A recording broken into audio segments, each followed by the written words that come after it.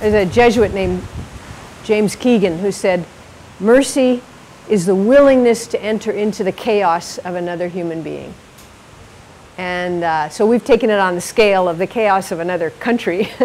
My board sometimes asks me, couldn't you have picked two easier countries than South Sudan and Haiti? And I said, but that's where the need is. And that's what, you know, as a Sister of Mercy, that's my spirit, is to go where the need is. The challenges in South Sudan, I mean, where do I start? There's no infrastructure. There's only one paved road. There are no bridges. Then there's the tribal divisions. They speak at least 42 different languages.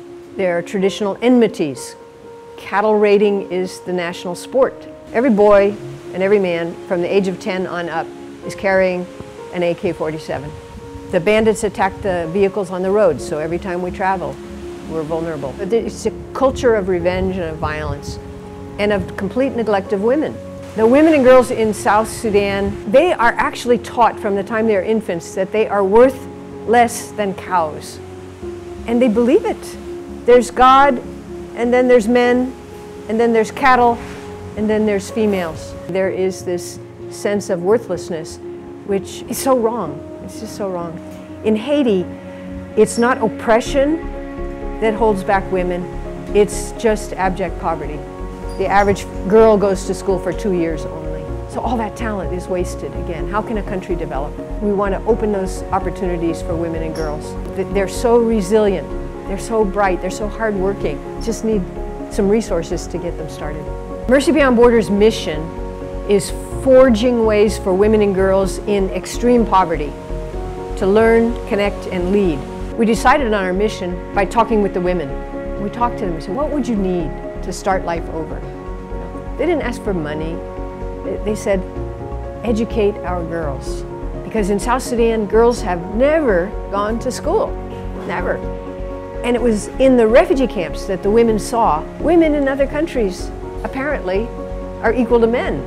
They're doctors, they're administrators, they're working for the UN, they're social workers here in the camps. And so it opened their eyes and like, I want this for my daughter.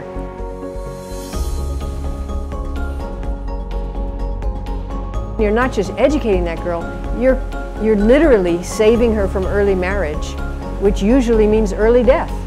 People often say, well, how can you work amidst that level of suffering? And I say, you know, it's depressing if you turn off the television and say, I can't handle it. It's not depressing if you do something. How does Mercy Beyond Borders measure success? Yes, we have outcome measures and all of that, how many girls are staying in school, through high school, through college, how many women are starting businesses.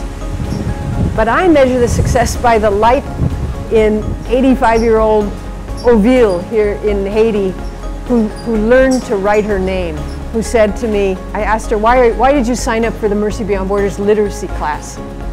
And she said, because it's been my dream to write my name before I die.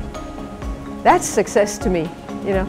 It's not going to scale to 10,000 people, but it means the world to me and to her.